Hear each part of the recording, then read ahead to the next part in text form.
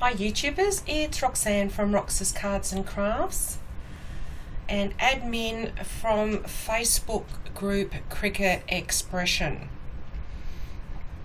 I'm bringing you part 3 for using Shortcuts a Lot 5 with your Cricut Expression, and today we're going to learn how to install LIBCUTTER.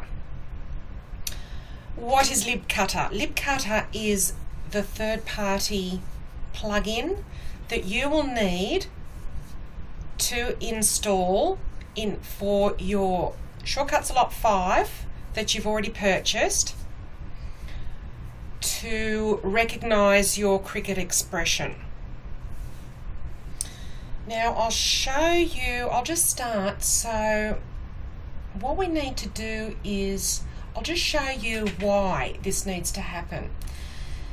So this is my Shortcuts a Lot 5, but I've uninstalled it from my computer so that I can show you today. And I've been using Shortcuts a Lot 5 with my Expression machine since 2018. If you go up to Cutter, and I want you to do this before you install LIBCUTTER to get used to it. Go to Cutter, then My Cutter, and then Manage Cutters. And in this dialog box, you have to go over to the company and the brand. Now, Shortcuts a Lot 5 is used for a wide variety of different electronic die cutting machines, not just the Expression.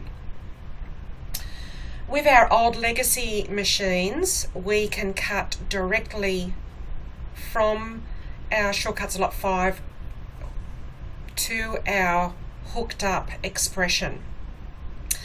If you have a newer Cricut, say the Explore Air 2 or the Maker, you will not be able to cut directly from Shortcuts a Lot 5. However, you can design in Shortcuts a Lot 5 and export it to Design Space. So for using it as a direct cut, this is excellent. So getting back to this dialog box, here we have the cutter and we've got nothing in the list. We have to go over to the company and brand and press that drop down arrow and go to the C's and see if you can see Cricut. Well, I can tell you now, you will not be able to see it. Alright, so in order for you to be able to see Cricut and to add it over here to the left, we need to install LIBCUTTER. Alright. So I'm just going to go through, I'll just close that. And I've got a few things prepared.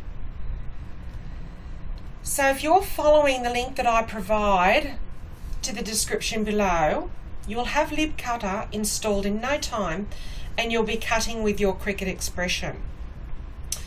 There are a few forums and everything out there, but I've got the up-to-date version of the LIBCUTTER that you need. I'm using Windows 10 for this tutorial today, but Scale 5 can be used with a Mac operating system of Catalina. If you've got an older Mac, you'll need to install or purchase Shortcuts a Lot 4, but the process is still the same. You will still need to install your LIBCUTTER following my links.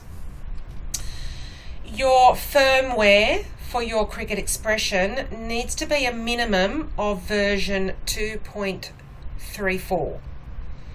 I'm using a firmware of 2.43 because I was able to update my Cricut Expression with the last ever update from Cricut Craft Room before it disappeared. You can't go past version 2.34 with Design Studio.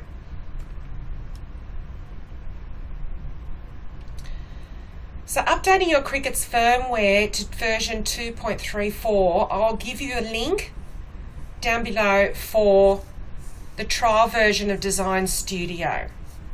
I've also got a tutorial, part 1, which asks you how to determine what the firmware is of your Cricut Expression.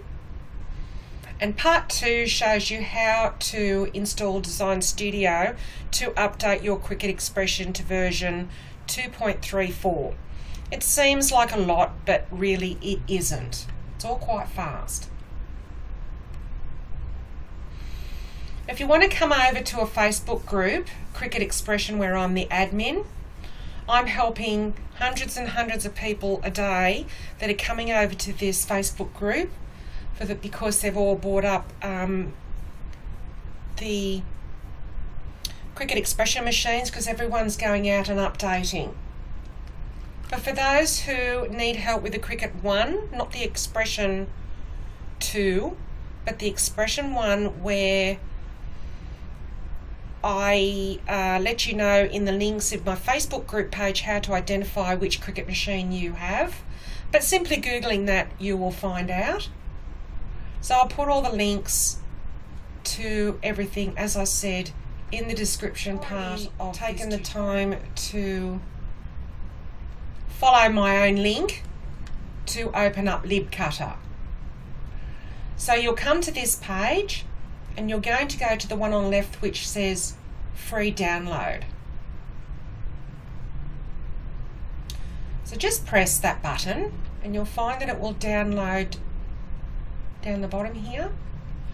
Don't press on any of these, just click that close and then go down here and open up the download. This now brings you to the LIBCUTTER setup wizard. Don't worry about the fact that it says scale 4, it's still the same process. So just press next and then next.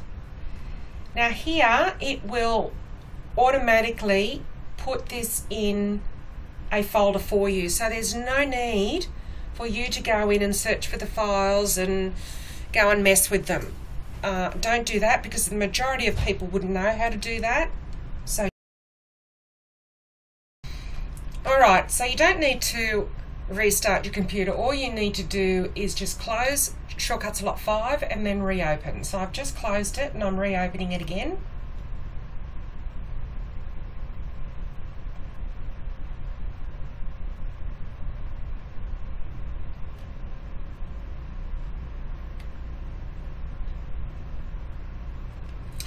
Go to the cutter, My Cutter, Manage Cutters. Go to that drop down arrow and there you'll see Cricut. So that's what LIBCUTTER has done to Shortcuts Lot 5. It has added Cricut to the drop down menu of a company and brand of electronic cutters. And they're all the cutters that Shortcuts Lot 5 can work with. So you're going to select Cricut, add to the list, and then done. And that's all there is to it. So thank you for taking the time to look at this tutorial, and I hope this has helped you. If you have any questions, come on over to the group and let's help you from there. All right, bye for now.